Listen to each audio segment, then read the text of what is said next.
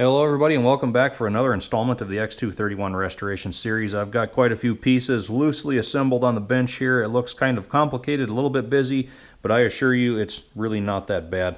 These pieces here are everything that is going to finish filling up the upper axis of this transmission housing. But to simplify it a bit, I'm going to break this up into three main components. We have the first one right here. It's the lockup clutch and planetary gear set assembly for the high-low range torque amplifier. This middle component houses 3 support bearings and a one-way clutch assembly for this torque amplifier unit.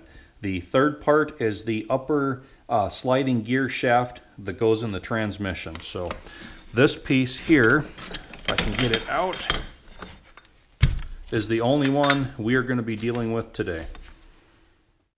So as always, it's time for me to do my compare and contrast between the prototype piece and the production piece. Really no major differences between these. You can see I've got the prototype one disassembled. Production one is still fully assembled. I'll get into the reason for that in a bit. But tooth count is the same, gears are the same, shafts are the same. Really nothing to note here. We have a very faint 10x number in this gear. That's the only number that I can find on this whole assembly. We have a 10x1820, very hard to see.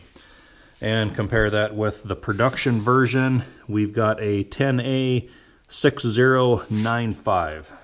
And one final detail to note regarding the similarities between the prototype shaft and production. Even if this was a production top sliding gear shaft, this is about as far down as you can disassemble one of these. The reason being, this gear is keyed to the shaft and it is an extreme press fit on the shaft. Even if you could get this gear off, you would need to make sure you pressed it on in exactly the same spot that it originally was for the entire transmission to work correctly. And even the service manual says that if there's anything wrong with this gear, or this shaft, just to replace this whole assembly. So just wanted to make note of that. So even though the design of those top sliding gear shafts are the same, the installation sequence is quite different. And to explain why, we'll go back into the transmission here. So if you guys have been watching all the videos in this series, you are well aware of the prototype design of this lower gear set that has this steel spacer in between the third gear and second reverse gear, instead of how a production tractor would have no spacer, but a snap ring in front of third and a snap ring behind second and reverse. Also note, the last video I told you guys to be mindful of the spacer and how it may cause me problems in putting this top shaft in. We're at that stage right now. So if this was a production tractor and I was trying to feed this top shaft in, you have to get it in through that front hole, drop it in, and then slide it back. But to do that, you would take the snap ring loose from in front of third gear, move it all the way up here until it contacts second and reverse, and also take the third gear, slide it forward until it contacts second and reverse gear. That gives you plenty of room to get that fully assembled upper sliding gear shaft in and positioned. Once it's loosely in the bearing bars, you would then move third gear back and resecure it with the snap ring, and boom, you're done, good to go. But because this prototype design has this steel spacer and I cannot move the third gear forward, that is the reason why that top sliding gear shaft has to be partly disassembled to get it put in there. If it was a production deal, this is exactly how it could go in, with the front gear on, front bearing, thrust washer. Instead, I have to have these 3 pieces off. This gear will be on. Sorry about that, but that's the reason why you have to basically install this into that case in a partly disassembled state and then get these components put back on. Much easier said than done.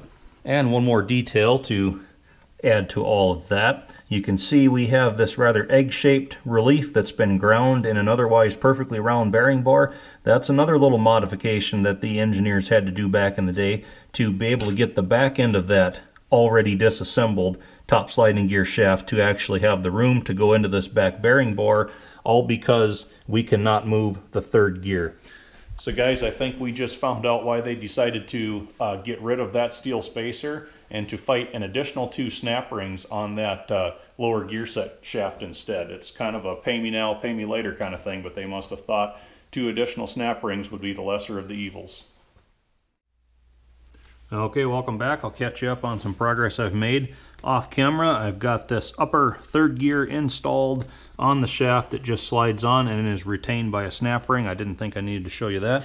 I've also got the upper sliding gear shaft positioned on the live power shaft because I needed to check the fit of the bushing that's in just inside the back side of this sliding gear shaft. It provides the center support for the live power shaft, and I wanted to make sure my clearance was good. It is a nice fit yet. I'm running about 10 thousandths clearance on there, and I don't think I want it any tighter than that, so all that is good.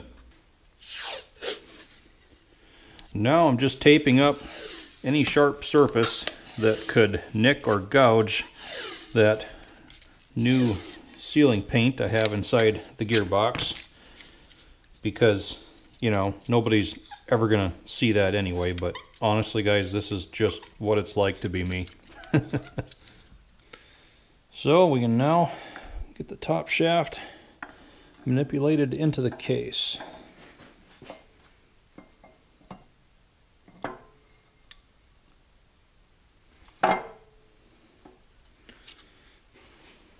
So now I think you can see how third gear right down here is right in front of this gear that's hard pressed onto this shaft, and that's how moving third gear forward gives you so much more room to manipulate this upper shaft in while fully assembled. So I'm just going to keep trying to line these up,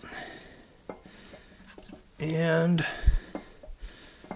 we're at the point now where we watch right back here. It just clears where that relief was cut. You need every last bit of room that they give you to do that.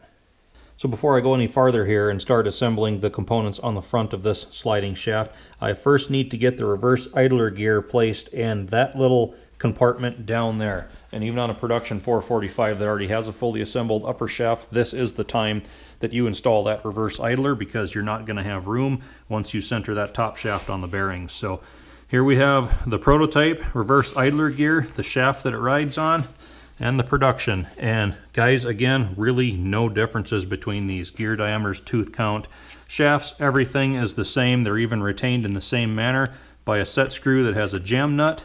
So pretty simple comparison. Really nothing else to talk about here. No numbers in either one of those to compare either. So installation of this is pretty straightforward. You just set it down in there, line it up with the shaft, and then feed the shaft through until you line up that bore for the set screw. And then run the set screw down till it bottoms.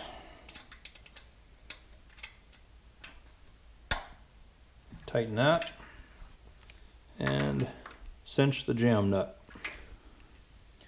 Test it out quick. Spins nice, and it meshes well with the second and reverse gear. Good. And now to finish assembling that shaft, I have the upper, second, and reverse gear that will go on next, followed by the bearing, and I do have a new one of those to replace it with. And then the thrust washer, I've also got new bearings and races for the rear of that shaft as well. And this one just slides along the splines, and it's going to be the only easy piece that I have to install in this shaft. Next, I need to get that front bearing pressed on. So I'll first get it slid on as far as it will go by hand, and now to find a way to force it the rest of the distance. So since I don't like hammering together press fit components if I can help it, I made this setup to press that front bearing on out of some stuff I had laying around.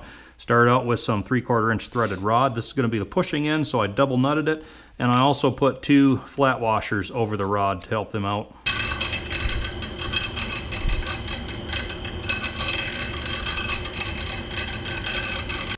Next, I turned down this aluminum disc to fit this piece of pipe.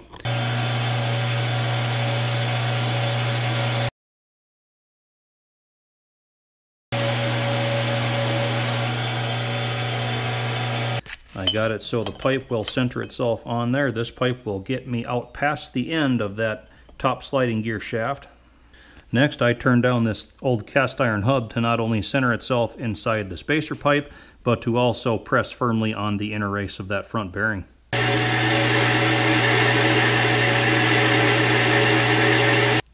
And finished it off with this steel sleeve to not only protect that live power shaft bushing on the inside, but to also center the threaded rod, and then rounded it out with a couple more flat washers and a nut on the end to pull it all together.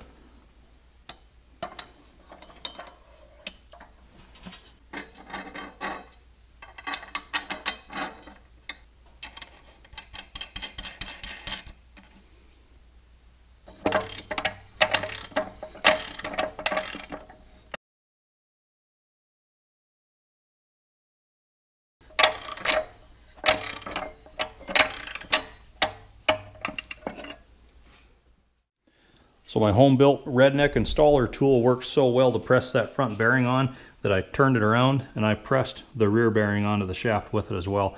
I literally had about 5 minutes invested in seating both of those bearings where they needed to be. And granted, I spent a couple hours making that tool, but again, it's a pay me now or pay me later kind of thing. So it's totally worth having what I needed equipment-wise to get those seated in without hammering anything, forcing anything, or damaging anything. Just the way I like to do it. Final piece now that goes on this upper sliding gear shaft is the front thrust washer. Pretty simple installation. It just slides on and goes up against that front bearing. So this is about as far as I'm going to go with this video. We got the top shaft in. It's filling up in there. It's looking more and more busy all the time. It's starting to look like a real transmission.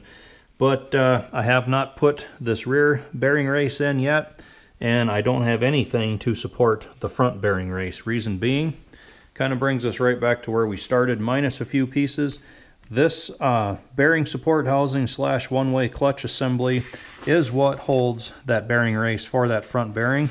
And until I go through this piece, it really doesn't pay to do anything else with this right here. So I'll have to get that front support in there with the bearing race, have it supported at the front. Then I can put the race in the back, tighten the nut down, set the end play, and then check and see how everything's going to go from there. So anyway, guys, thanks for watching. I know some of this assembly today got a little bit tedious, but these prototype tractors aren't quite as streamlined as the production versions. So some rather unique problems pop up that have to be dealt with. You saw some of that today. But the plan here is for me just to keep this ball rolling. I'm going to keep throwing parts into that housing, and I hope to see you guys back next time.